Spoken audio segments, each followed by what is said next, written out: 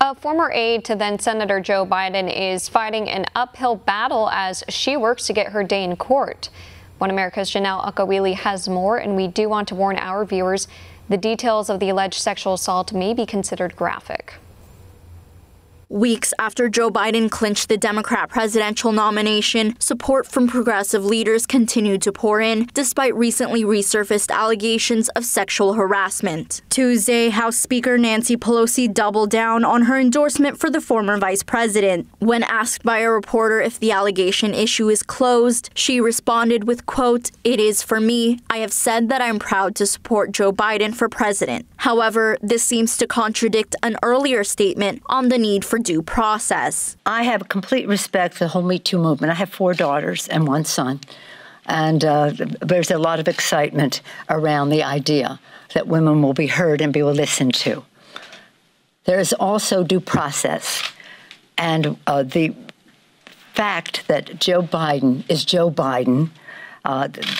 There's been statements from his campaign, or not his campaign, but his former employees who ran his offices and the rest, that there was never any record of this. This, as there have been no formal investigation into the allegations, while accuser Tara Reade is struggling to find legal support regarding her case. In February, she was denied assistance by Time's Up, a Me Too-era defense fund, because assisting a case against a presidential candidate would jeopardize its nonprofit status. Reade is one of 8 women who came forward with complaints against Biden last spring and again in January. In March, she worked up the courage to tell her full story. It happened all at once. The gym bag, I don't know where it went. I handed it to him, it was gone, and then his hands were on me and underneath my clothes.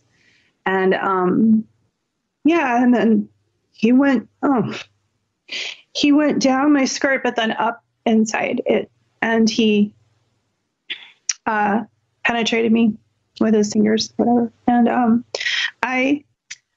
he was kissing me at the same time. However, her accusations barely made waves among media outlets that seem to favor the presumptive Democrat nominee. Since then, Me Too advocates, including former gubernatorial candidate Stacey Abrams, rushed to defend Biden, who has denied the allegations, citing concerns of credibility. Abrams, who has made a bid to be Biden's VP, pointed to a New York Times article which looked at inconsistencies with Reade's story. According to the Times, Reade disclosed some details of the alleged incident to her brother and a close friend, but failed to mention sexual assault. However, a study conducted by the Equal Employment Opportunity Commission found 3 out of 4 people who experience harassment tend to downplay the severity of the incident. With the issue of credibility aside, the mantra for the Me Too movement has always been believe all women. Some leaders of progressive organizations have come to Reade's defense, saying believing women shouldn't apply only when it's politically convenient.